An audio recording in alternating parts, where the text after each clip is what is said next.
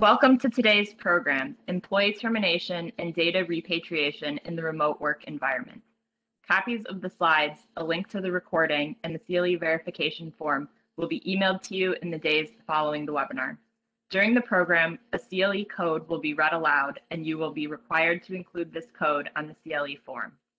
Throughout the webinar, please feel free to type your questions into the Q&A box on your screen. Now, I'd like to turn it over to Bob Stevens. Good morning or good afternoon, depending upon where you are listening to this webinar today. My name is Bob Stevens. We appreciate you coming. I've been with practicing law for 25 years and dealing with, unfortunately, employees leaving and taking data. And as you might imagine, things have changed over the last 25 years. And we're going to talk a lot today about what happens in the remote world. A couple of panelists joining me today are Matt Simmons. He's a new addition to the Seyfarth Shaw firm. In our senior counsel in our Houston office. Matt's an employment litigator, and his practice focuses on unfair competition lawsuits representing plaintiffs and defendants. Matt's licensed both in Texas and Florida, but represents clients throughout the United States. And our final panelist who will kick us off today is Rick Lucas. Rick's one of the world's only lawyers who is also certified as a certified ethical hacker and a certified digital forensic expert. And that's for real. That's not an April's Fool joke. He can explain it to you. His practice is dedicated to high-tech investigations and cybersecurity. He has 15 years of experience assisting clients in dealing with data and potential theft of data. He's also an attorney who codes. And with that, I'll hand it over to Rick to start off our webinar.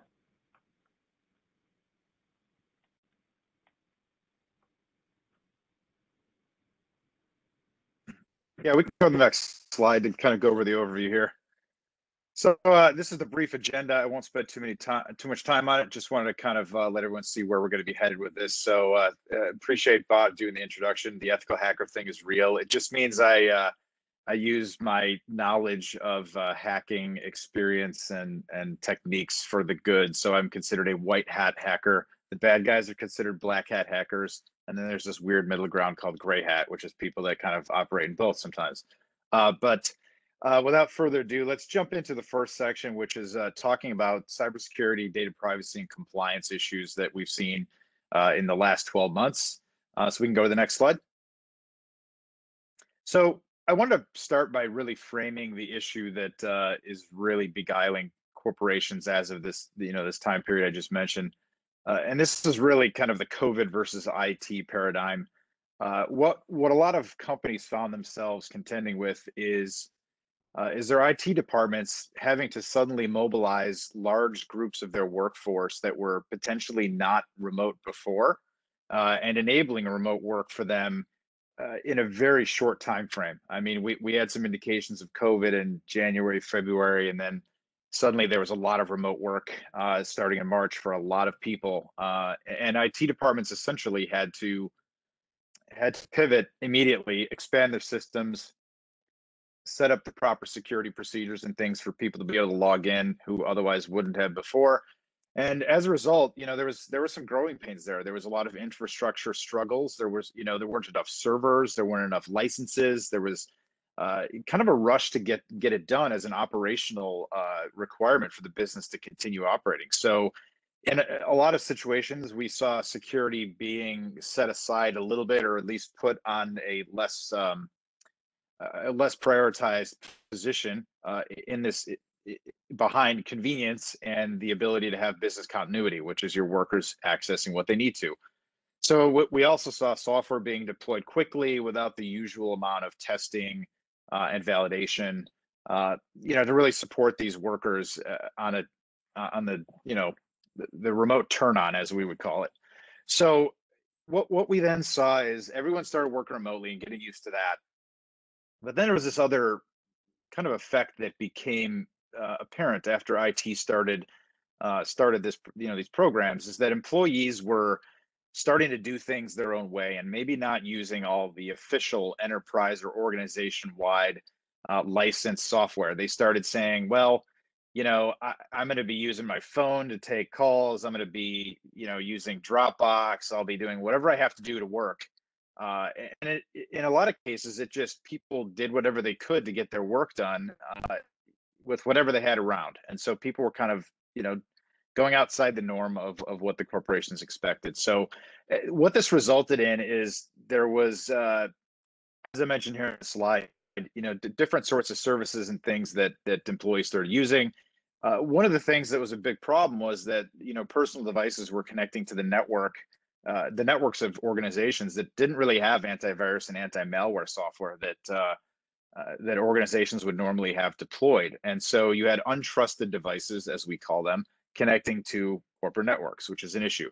The other problem we found was that corporations lost a little bit of the ability to control where their data was. And there's obviously a couple issues that raises, namely in litigation holds and data preservation, because now you're trying to find where is your data at on potentially other personal devices that they were using. You have data privacy compliance. Now your customer and employee data might be residing on a home computer, for example, or in a home file sharing service like Box or something. And so you have privacy issues with that as well. And so this as data was being saved outside the normal locations, corporations started losing control of knowing exactly where the data was, and therefore couldn't really exhibit or couldn't really put in place the controls necessary to understand where it is and how to deal with it. So you also had all these issues going on, and you also had offboarding workflows that were interrupted because IT was focused on supporting the remote workforce. So I just wanted to kind of frame all the different things that we saw from the IT consulting and advisory side of things. So let's go on to the next slide.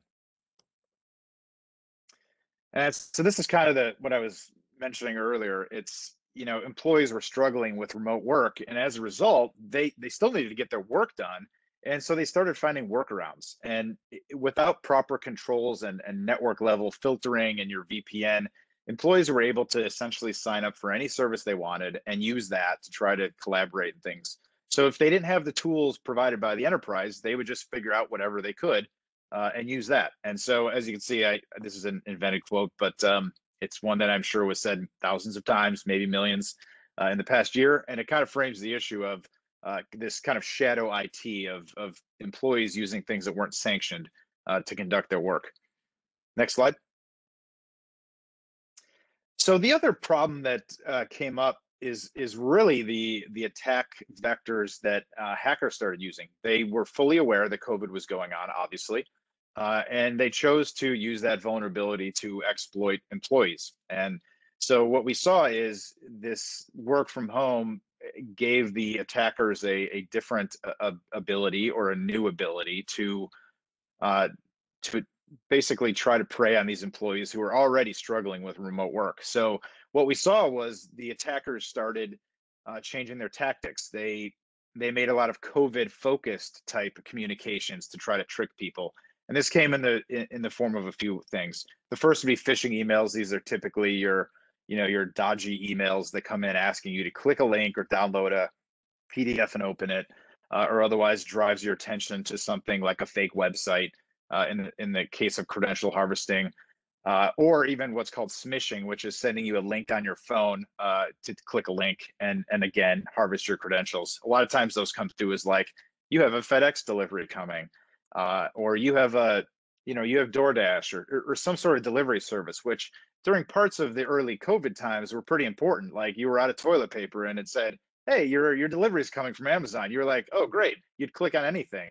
And so they were actually using this kind of fear and weakness to really attack employees. And the purpose was obviously to try to extort them for money and Bitcoin through ransomware, but also steal information like wire instructions or IP. And so what we saw was a big uptick in the attacks that were taking place on vulnerable employees without proper enterprise controls in place. And so there was a very heightened risk of attack.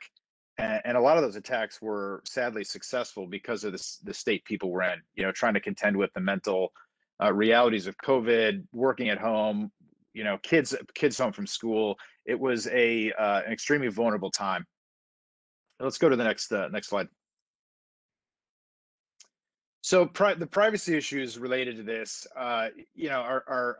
this could be an entirely separate topic, but for anyone who deals in data privacy as as part of their job, you're probably wondering, well, if we have employee or customer data on random personal devices, we have to have some ability to account for that. And there's laws that are triggered by the fact that it exists on those devices now. Not GDPR, CCPA, and its newer predecessor or the newer law CCPR that just came into effect recently.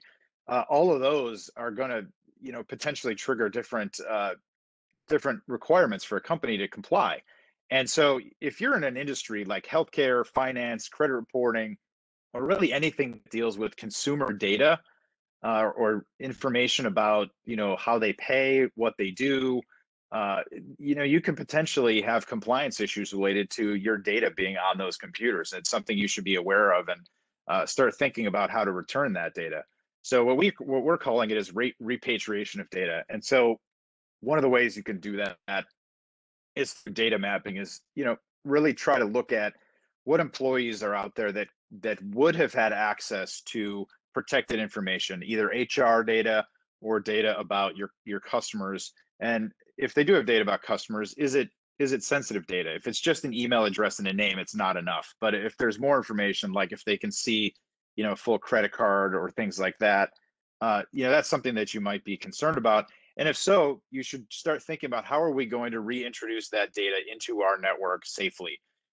Because right now you've got an employee who has information about various customers on their computer, and you want to get it back. You want to get it into the environment, get it off of their computer, and really migrate it back into the controlled environment of the enterprise. And so, this is something that I think is already happening. A lot of companies are already realizing, hey, we got to find a way to get the data back. And so we've actually seen companies having kind of a policy of no questions asked. If you have this kind of data, contact us. We'll help you get it back in, and you won't get in trouble. And that's been pretty successful, because I think a lot of employees said, well, if I come forward and say I was storing this data on something that wasn't a corporate property, I could be in trouble, and I don't want to do that. I'll just kind of sneak it in myself or whatever. And to really address that, we've talked to some companies who had like an amnesty program of, if you come forward and just share the data back or help us get it off of those devices, then you're not going to be in trouble. So that's something to consider if you are in one of the industries, especially that could have sensitive information with employees that may have put it on personal devices. Is consider a program like that kind of removes the fear of being in trouble from the equation. Because the benefits of the company is, as soon as you can get the data off of their personal device and remediate it, then you have control of it again, and you can resume applying your normal data retention, your data privacy controls, all the things that you had pre-COVID, even litigation holds. All of that can be put back in place, and you can start resuming normal operations about how you protect your data, how you manage your data, and how you store your data. So we can go to the next slide. So I wanted to talk about some mitigation techniques in general about surrounding cybersecurity and data protection. So we can go to the next slide. And these are general techniques that I think, if you have an ongoing remote workforce, which a lot of companies still have right now, these are some tips that I wanted to provide. And I've put them in a form of a question so that you can easily go to your IT departments and take this as a printout and say, hey, what are we doing in these areas? And really try to get a sense of what's being done to protect the company now. So what we'd like to see ideally is, a year ago from now, or a year back from today, things were a rush. Everyone was trying to get everyone to remote work, to get their normal job duties done. And today, what we're seeing is companies saying, this has been around for a while. If we haven't gotten around to putting some controls around this situation, it's time to do so. And so this list is mainly to help you kind of issue spot within your organizations to find out whether or not you're doing what should be done to protect your data, your IP, your trade secrets, your customer data, your employee data. So the first one we'll go through is secure data access. Use a VPN. If your company's not set up to have a VPN, it's a very good way of making sure that the data in transit, that being the data that comes to and from your employee's computer itself is protected. It's especially good if your employees are now going out to coffee shops, other things that are partially open, and getting on unsecured Wi-Fi. It's very important that they have protection for their connection from untrusted networks like that. If you do have a VPN, it's also important to know what devices are you going to allow access to. Are you going to allow a home computer or personal computer of your employee to connect to your network? And the reason you might not want to do that is because within your organization, you probably have very good enterprise grade antivirus or anti-malware software. That's probably not the case with your employee's home laptop they got from Best Buy or wherever they got it. And so what happens is if you've got those employees connecting their personal device to your network may now have whatever risk that employee device had by virtue of being connected. And so if you do enable VPN, make sure that you have some ability to control a pre-scan of that device before it's connected to your network. Make sure it's clean, or install enterprise grade software, onto your employees' personal devices as kind of an extension of your own license. So that's one thing I wanted to cover is kind of the data access component. The second one is virtual machines. Are you using something like a Citrix or similar to allow employees to use whatever device they want, whether personal or otherwise, but just really access a computer that's in your own private cloud so that they don't have to deal with a VPN or personal device use for data storage. And there's things you can do in those to actually make sure that data doesn't come out of them. In your IT administrator settings in Citrix, you can set policies that say that you can't copy and paste out of it. So data that's in the environment of your enterprise stays in your environment and doesn't get onto those personal devices. So that's something to think about. I would also look at revisiting your password policies. Make sure that you have two-factor authentication on, especially for any webmail that you allow employees to access from personal devices. It's one of the ways we see breaches happen is reuse of passwords. That's one of the most common, and not having two-factor authentication. Those are the top two by far. So I would absolutely look at what your policies say about password reuse, how often passwords should be changed, and whether you can enable two-factor authentication like a Duo security or something similar to that. Microsoft has one as well. So there's a lot of ways to do it. If you have Office 365, you already might have access to it. The last one is secure collaboration. How are we allowing remote workers to collaborate better? Obviously, we've got all these wonderful webinar tools and our Zoom, WebEx, GoToMeeting, all these things for live or in-person streaming of communication. But what about sharing files? Do we have something that's a corporate sanctioned version like a OneDrive or Dropbox for enterprise that allows us to know where data is and control access and still allows employees to share and interact the way they want to? So that's another area I would look at. Next slide. These are the last three. So employee training is really important because this really, a lot of times what we see in breaches and data theft incidents is just employees not recognizing threats and mitigating them. And so I can't stress enough that if you're not training your employees, you're only doing security half right, because you can have as many technical controls as you want, but if your employees click a link that they shouldn't, or open a document they shouldn't, or start replying on an email thread, with sensitive information, it becomes very easy to be a target that is exploited. So I would say train your employees, test your employees. We always evangelize using phishing testing services to actually phish your own employees and test how well they do. And that'll give you a good sense about how much they're paying attention in these cybersecurity training. And usually when they get phished, then they get self-enrolled in more training. So it's kind of it's a good feedback cycle, to understand how employees are reacting to these threats, and allows you to get ahead of it. The next one, increase email security. So this is one that I see very infrequently being done, but has a very, very big impact on the ability to protect your organization.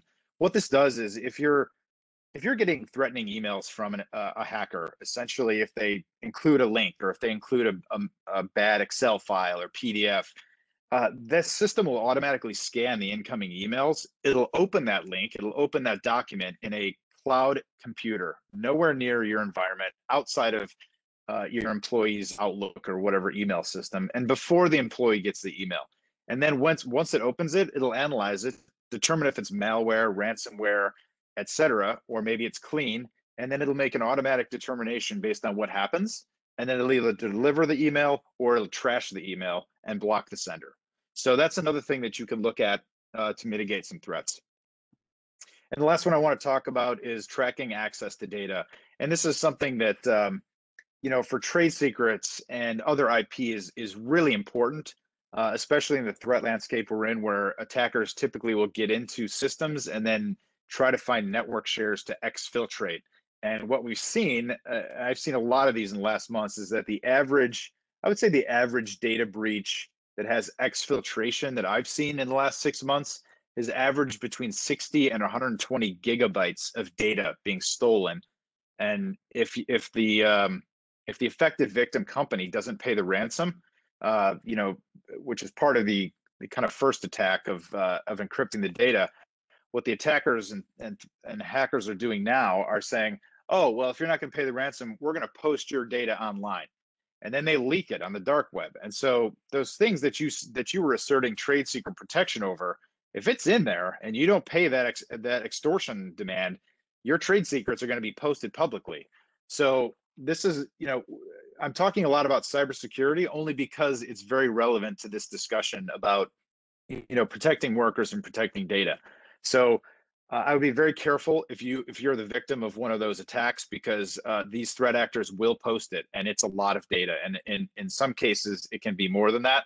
We've seen it more than that. We've seen it less than that. But you don't want to be in a position of having to determine what data did they take. So access logs are good, because if they do get in and your logs are kept on a separate server, you might be able to know what they took and determine whether or not you should be paying that ransom. Next slide. So I'm going to turn it over to my colleague to take over from here.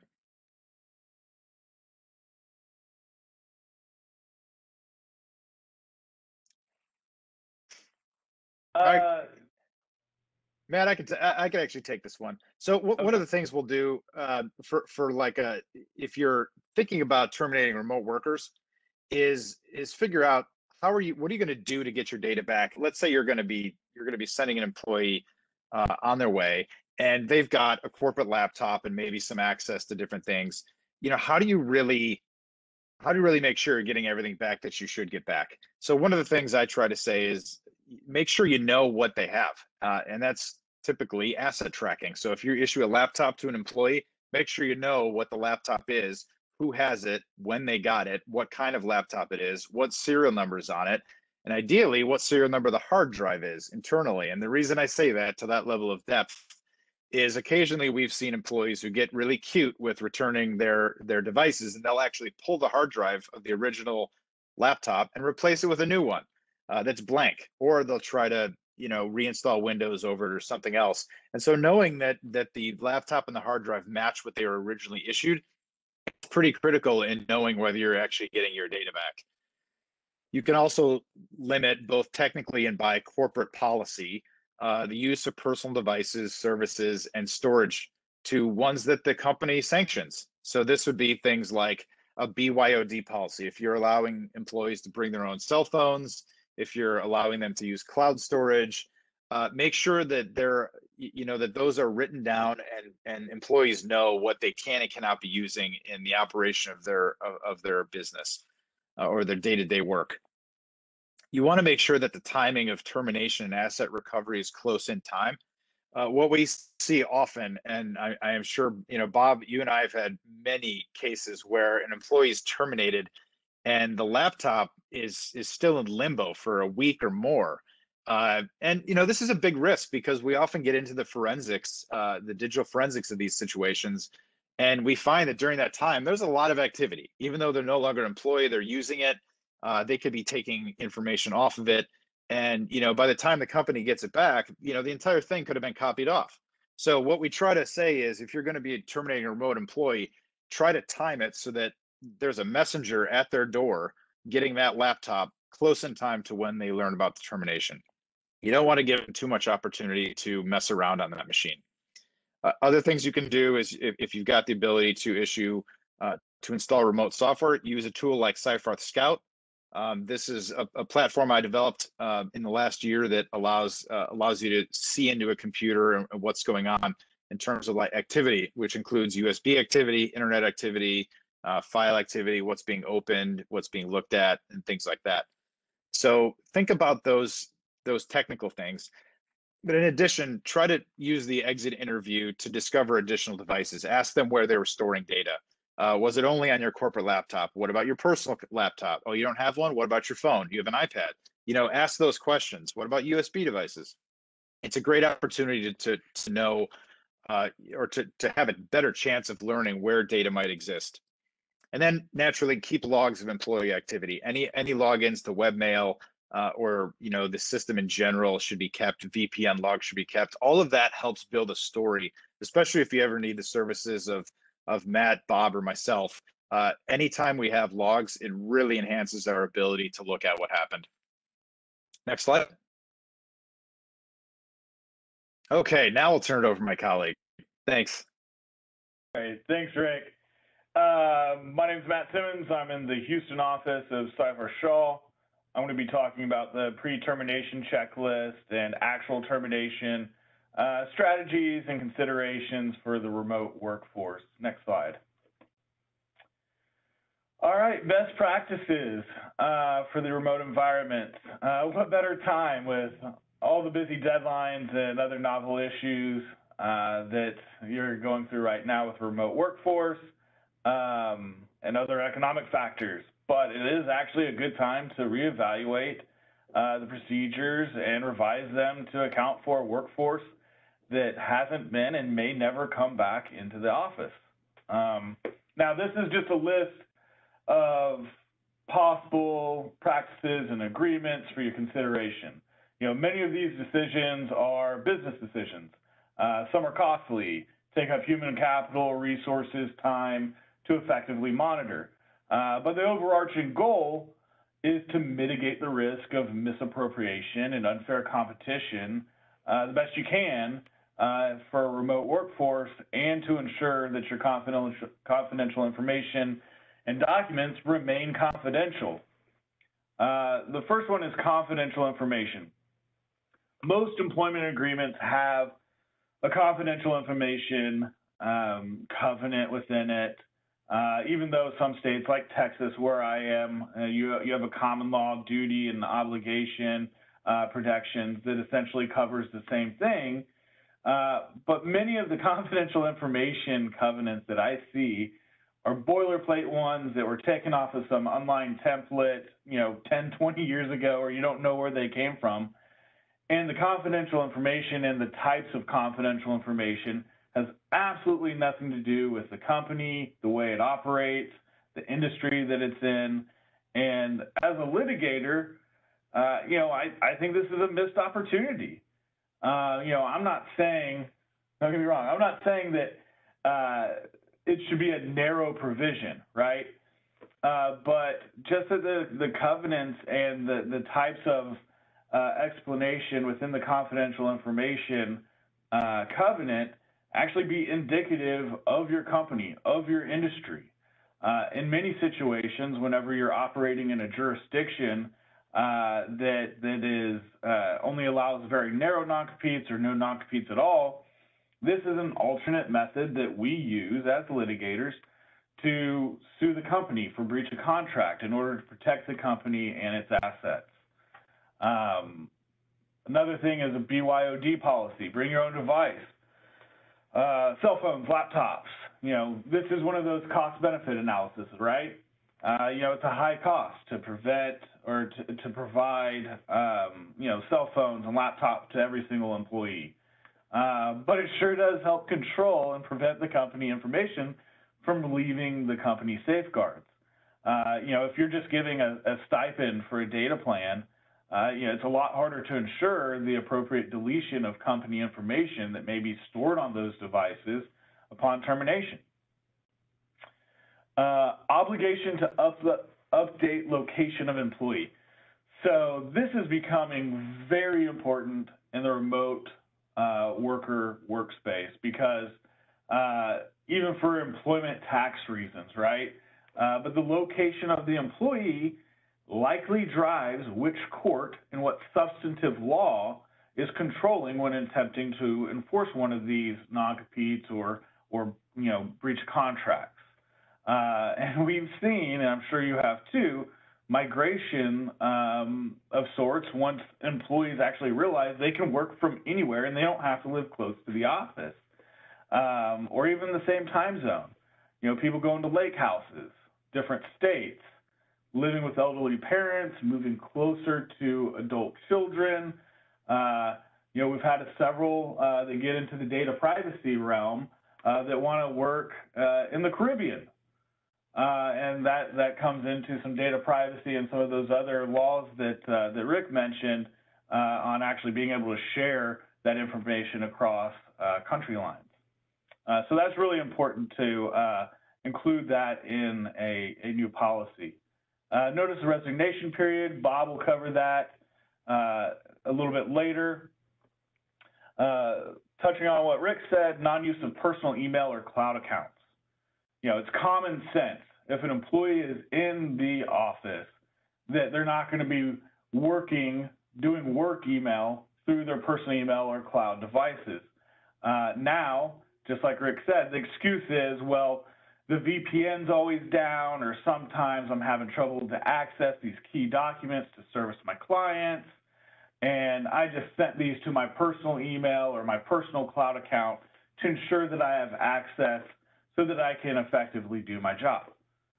Early on, that may have actually been a valid excuse, but once the information leaves your work protected environment, it has to be repatriated to your system and deleted, or the company isn't adequately protecting its confidential information. If you don't adequately protect your confidential information, there's a good argument that it's no longer confidential information that you can protect. Company asset, hard copy document tracking, again, may only be appropriate for some companies and not others, but, requiring employees to log in or make records of any hard documents that they take from the office or print out, thumb drives, laptop projectors, MiFis, all that stuff really goes to what assets do the employees have and what do I need to expect whenever I'm doing a pre-termination assessment to figure out what we need to get back. Echoing similar to what Rick said, training.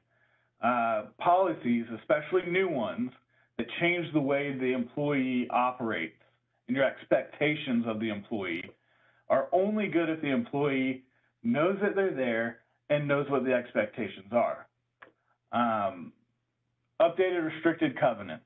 Now, again, may not be for every employee, every jurisdiction, but if you are updating all these policies and procedures, it's a good time to update everything. The biggest thing whenever you're updating or revising a restricted covenant is consideration. Most jurisdictions allow employers to revise or even add restricted covenants to employee agreements. But additional consideration must be given. Typically, continued employment is not enough. However, it can be something as simple as a new client list, leads, etc.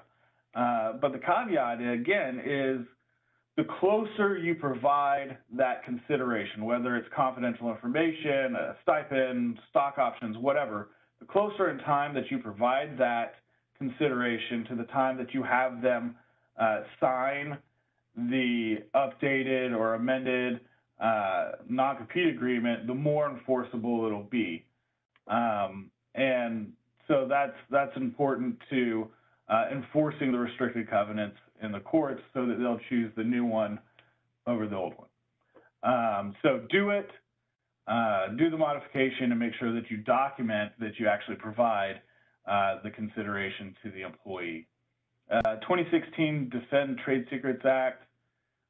If you have a key employee that was hired on after 2016, you will not have the required notice provision in your non-compete agreement. And, there's a particular notice provision that the Act requires for federal lawsuits. And if you don't have that particular notice, then you can't get prevailing party attorney's fees, which, as we all know as litigators on the panel, that's really one of the very few types of damages that's easily calculable in these types of unfair competition lawsuits. State statute and case law modifications, even state law, that's been state law for a long time. Case law interpretations of state law is somewhat of a moving target, right? Because the more cases and the more fact patterns in those cases really provides a better framework of what is most likely to be held enforceable. So know those things, or get with your counsel to know how to best modify your agreements under the current framework and understanding of the statute for that particular jurisdiction. My next one is local ordinances. So this is, President Biden stated that he's in favor of removing non-competes, except for rare circumstances. Washington, D.C. recently enacted an almost complete non-compete ban on March 16th of this year. It became effective.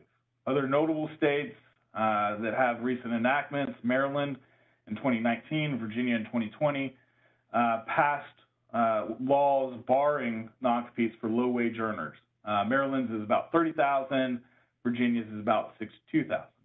So depending on how that law is enforced, a guaranteed base versus total comp, which includes commissions and bonus, that may include a lot of your salespeople, which are the ones that you're exactly trying to make sure that they don't unfairly compete. This all delves into where's the employee working, right? And the reason to keep track of that. Along with that, there's clearly been a growing inclination for local governments to get involved in the employment space, most notably the paid sick leave laws, right, or ordinances. And so I fully expect that a lot of these local governments, especially in major metropolitan areas, are going to attempt to pass similar bans on non-competes, especially on low-wage earners. So I think that will happen in the next few years, and so that's something to keep apprised of. Next slide. All right, the assessment. Really, the assessment's all about how can the newly terminated employee potentially hurt your business. So get to know their contacts, their recent pitches.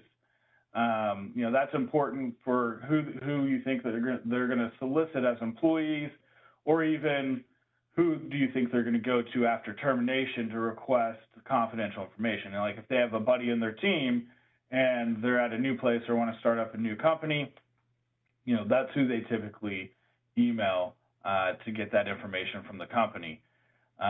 Again, location of employee, not just for the enforcement jurisdiction, but also where do you send the courier? Where do you send the box to get all the documents and laptops back? Look at their recent pitches, look at their expense reports if they've done any business development. These are all their potential targets, right? Company property versus personal property. Last thing you want to do is to show up and take something that's not yours. So know what's yours, know what's theirs. Same thing for hard copy files. Phone number ownership, if it's a BYOD versus it's your device. If it's your device, that's your number. Now, I'm not saying that you shouldn't give back former employees' numbers that they've had since high school, but, sometimes it takes time to port over a number, and that gap allows you time to make sure that they don't unfairly compete during that time. Access to their OneDrive personal email accounts. We need to understand what they have access to within the company system, so you make sure that you disable their access to it. Same thing with business credit cards and financial accounts. What do they have access to so that you can ensure that they don't have access to it upon termination? Next slide. Compliance assessment. So you've got the policies and procedures, you've done an assessment. about the particular person. Now have they complied with it? You know, I always think doing a pre-termination forensic search a few days before, look for their personal email that they either have on their notes and contacts or that they used in their employment application. That's typically good for finding out whether they've sent documents to themselves, whether they've printed things. Look at what they've recently accessed. Sometimes word gets out that they're going to get terminated if they're looking only at client lists, not just theirs, but others. You know, that should be a good indication that they know it's coming and they're planning something. And also do a second search the day of the termination. For a remote deletion meeting, coordinate with IT, HR, identify company files, and typically have a deletion declaration template ready to go. Next slide. All right, the actual termination. Next slide. So it used to be, right, that you would try to terminate an employee late on a Friday afternoon so they wouldn't cause disruption. That's not really as much of a concern for a remote worker, right? It can still happen, but it's not as prevalent because access can be shut off almost immediately. You know, also now with the need sometimes for a potential deletion meeting to repatriate documents back to your system, it's good to do it in the morning so that you have time that very afternoon to do that deletion meeting to get everything done in one day. So it gives you some breathing room. Calendar invite. This is the biggest one. If an employee gets a calendar invite from their third level supervisor or the HR or, you know, GC or someone in the legal team, they're going to know something's up. And whenever they do that, that's exactly whenever they're not thinking and they start stealing stuff. Seen it happen time and time again. So whenever you do it, you know, do a calendar invite the day before typically because you need to make sure they're on video and they're at their home whenever you do it, but only do it for their first level supervisor, even though everybody else is going to be on the call. You know, just like I said before, email, cloud access account, make sure that it's all terminated. Access to the home workspace. You know, this is a super gray area. I wouldn't recommend it unless they sign like a consent form or something like that. Otherwise, if they have documents or devices or information, you know, you may need to go to a court to get injunctive relief to obtain them. Even if they do allow you in and sign a consent form, you know, maybe even videoing it, make sure you have a witness to, you know, make sure that everything is good, just like we do in, you know, certain asset seizures. Remind them of their post-employment obligations.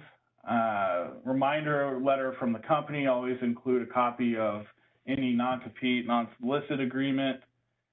And sometimes a reminder letter from outside counsel. Many of my clients want a reminder from an outside lawyer when an employee stole information or attempted to steal information or going to a competitor.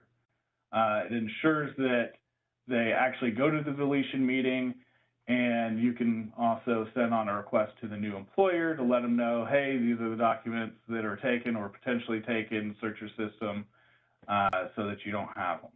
So at this time, I'll go ahead and pass it along to Bob in the Atlanta office. Great, thanks, Matt. I appreciate that. Just real quick before we move on to the next section, I want to give the CLE code. This code will be required on your CLE verification form. The code is SS8738. That's S as in Seyfarth, S as in Seyfarth, 8738. Again, it's SS8738. Now let's continue. And the section I'm going to talk about, and if we can go to the next slide would be great, thank you. It's a little bit different than what Matt was talking about and kind of what Rick was talking about. So my scenario is somebody resigns abruptly. You're surprised. And, you know, unfortunately, many of us have been here before. You're caught off guard. You didn't see it coming. And you've got this now completely remote employee. It's not like they're in the office resigning from you. They're completely remote.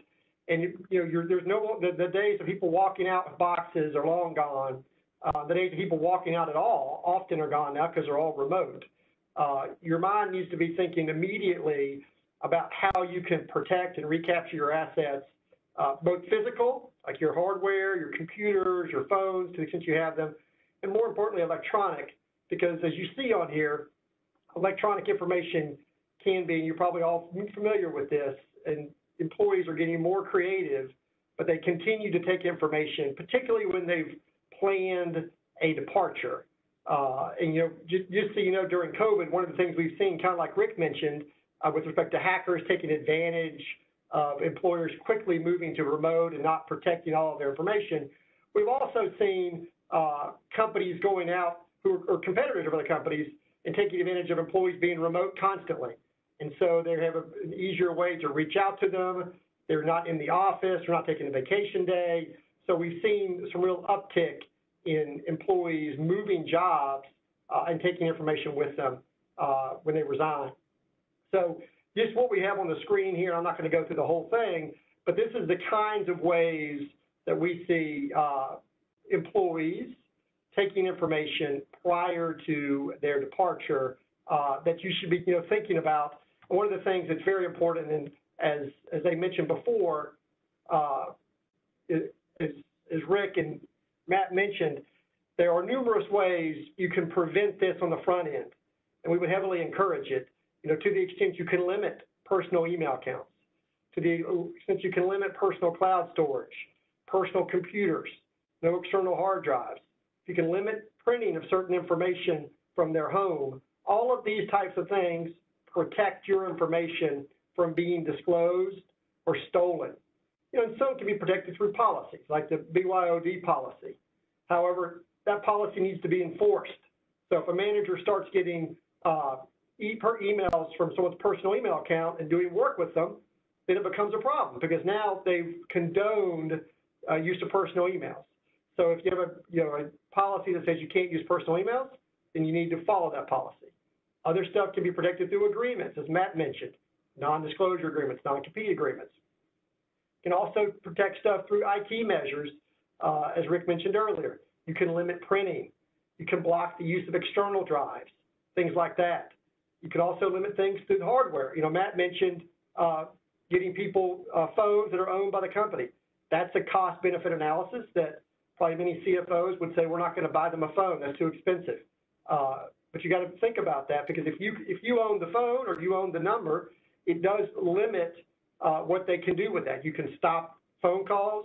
Your clients are going to have, customers are going to have that telephone number to reach out to that person.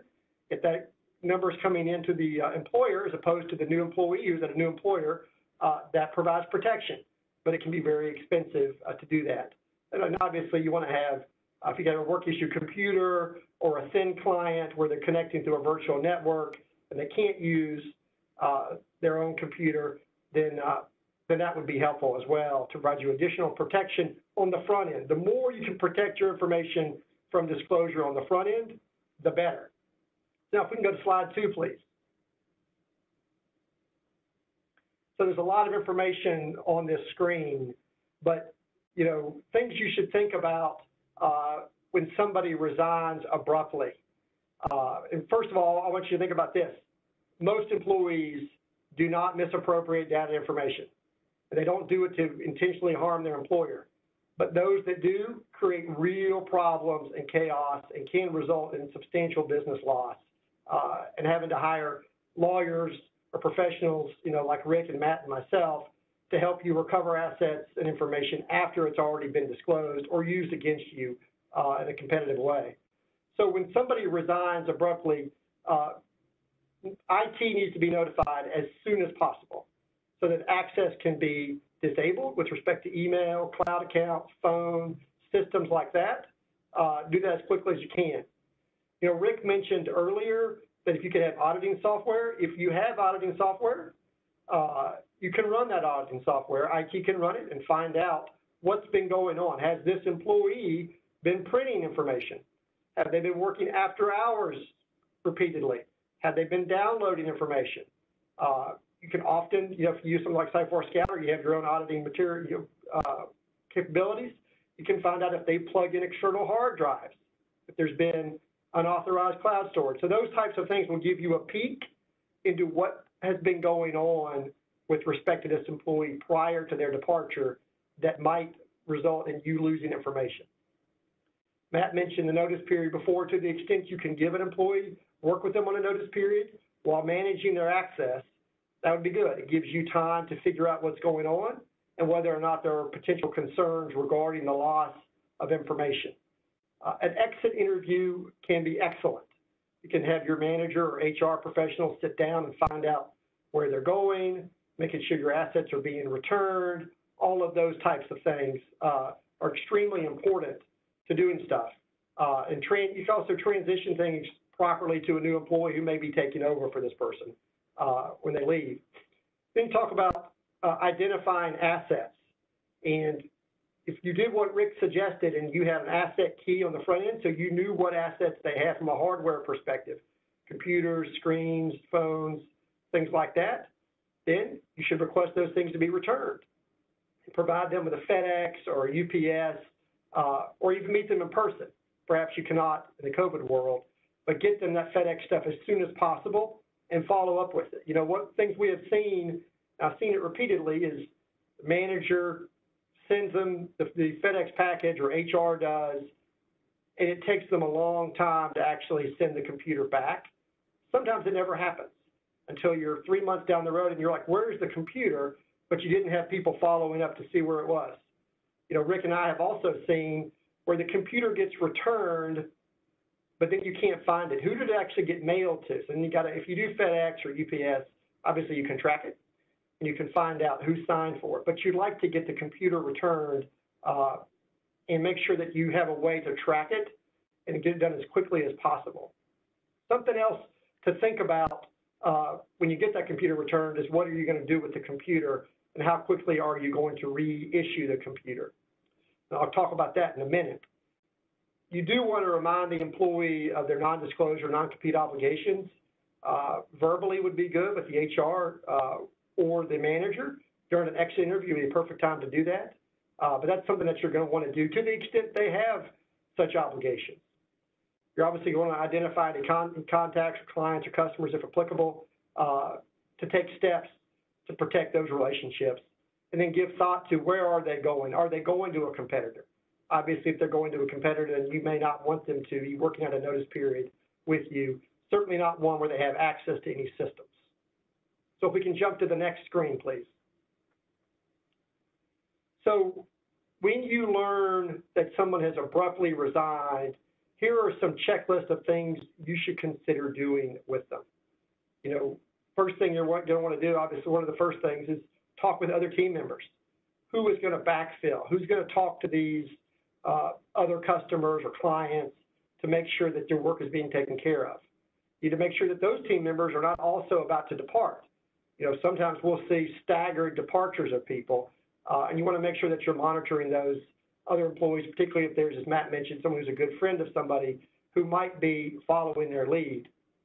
You want to track the projects, and you can go onto LinkedIn and find out social media, find out kind of where people are going if they've identified that. You know, now I will tell you that in one of the recent cases I've had, you think about kind of where people are going and what they're doing.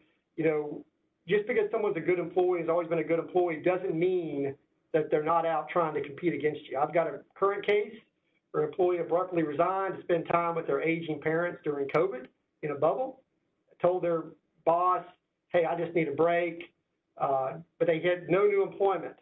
They provided no notice, and the manager just assumed this is a great employee, nothing nefarious is going on. She would never lie or take data. Turns out that that manager could not have been more wrong. She did take data. She carefully and deliberately planned out her departure. She forwarded emails, she copied information, but the employer didn't do any of this auditing stuff immediately because they just assumed that this was a great employee who would never do anything nefarious. And so you've got to be proactive about trying to preserve data and to get it back. And if you have that auditing software, utilize it as quickly as possible. And in that scenario, they went on LinkedIn, but there was no change to the LinkedIn profile. So the next bullet on the page you'll see is the preservation of data and information. Obviously, the return of the devices is very important, and making sure that it gets returned to the right person in IT and is able to track it, making sure things are disabled. And then the third bullet I think is important, and it's a balancing act. Consider waiting before reissuing or wiping the device. You know, the IT oftentimes, and the CFO as well, it's like, we're not going to buy a new computer. We've got a computer back. Let's wipe it. Let's reimage it, and let's get it back out to a new employee rather than spending money to buy another computer. Of course, the problem with that is you may lose information, the ability to find out if somebody plugged in a USB drive into that computer or things like that. So to the extent you can wait some period of time before reissuing the computer, that would be preferable. From a litigation perspective, if you could image it first before you reissue it, would be great. Not everybody can afford that cost or want to incur that cost. But to the extent you could wait, that would be great before doing that. Also, monitor the employee's email account. To the extent they're working with customers, customers at the new employer, they may end up coming back and sending emails to the old employment email account. So monitor that account and see if a customer comes back to it and tells you where they've gone. And then obviously preserve the email account at least for a period of time. You know, I would suggest at least 6 months before it is deleted, if at all possible. The last bullet here is sometimes you have to take legal steps. You know, the reminder letter, as Matt mentioned, is something you can do both internally or use it in an outside law firm. And then ultimately you may have to file a TRO depending upon, or a lawsuit seeking injunctive relief for a TRO depending upon what's going on with a departed employee to actually get your information back. You've requested it back, you've used all of the proactive measures you can to get it back. Sometimes you will have to file a lawsuit. And you can do that. You go to the next slide. And so just real quick in the last couple of minutes that we have, you know, one of the things that we've seen is COVID has had a real impact on using this measure, a lawsuit, to get information back from former employees because of the ability to kind of get into court. So if we can jump to the next slide.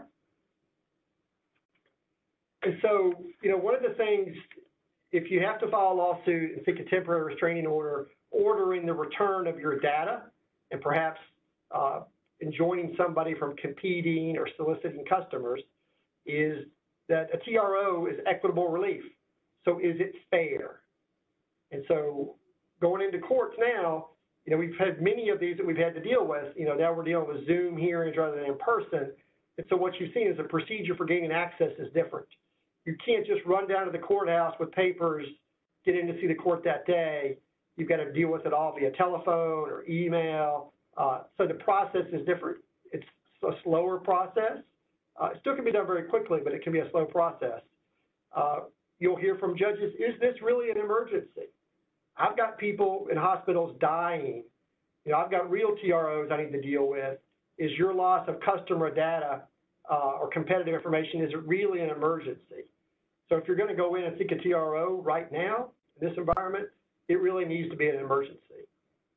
Something else to think about is the geographies are changing. If you have a non-compete, for example, people, as Matt mentioned, are working remotely, and your geography may say 25 miles from the office. So they may not be in the office.